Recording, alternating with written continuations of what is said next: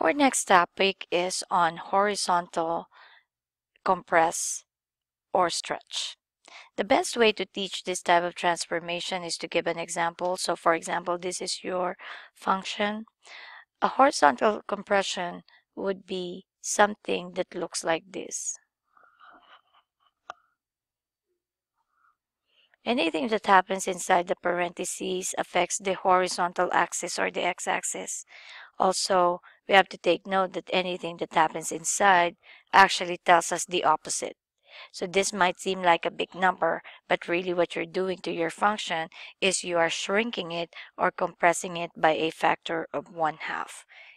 So this is described as a horizontal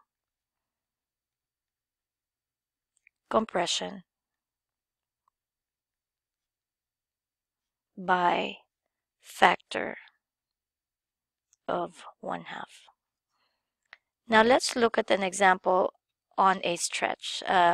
Horizontal stretch would be something that looks like this. So this is described as a horizontal stretch by a factor of 2. And again, anything that happens inside affects the horizontal axis, and anything that happens inside is actually done in the opposite. So might be a small number, but really you're stretching your function, and your factor here is 2.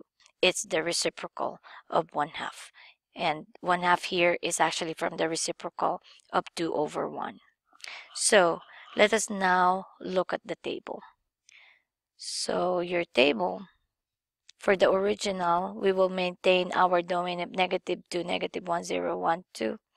For convenience purposes, we're just going to plug it in on y equals. That's 3x plus 2. Go to second graph. You're going to see all your range, starting with -4 all the way up to 8. And that's what we're going to use as our range. That is -4, -1, 2, 5, and 8. This is your original table. Your table for the transform function would look like this. Horizontal, meaning it affects the x, therefore the y is not affected. All the y values are copied down. So you will have -4, -1, 2, 5, and 8.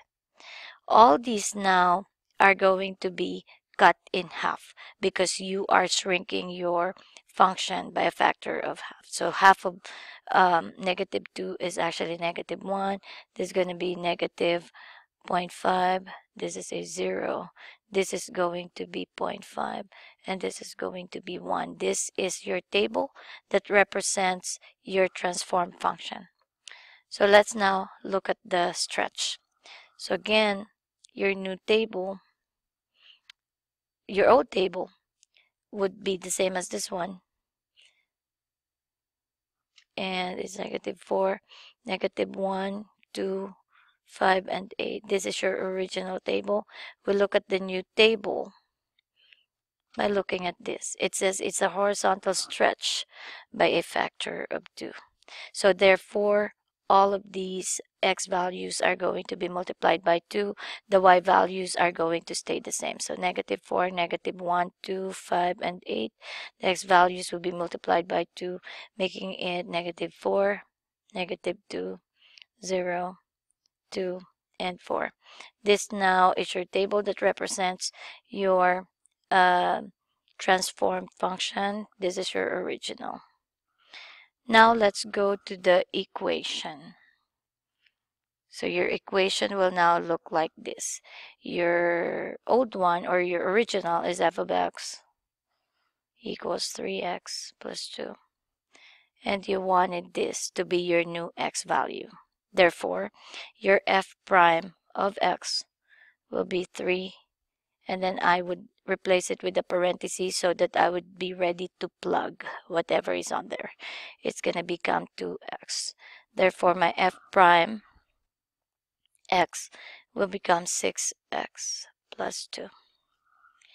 Going back here, your original function is 3x plus 2, but your f prime x is asking us to do this in place of x. So 3 parentheses plus 2, and inside I'm going to plug my 1/2 x, making my f prime x become 3 out of 2 x plus 2.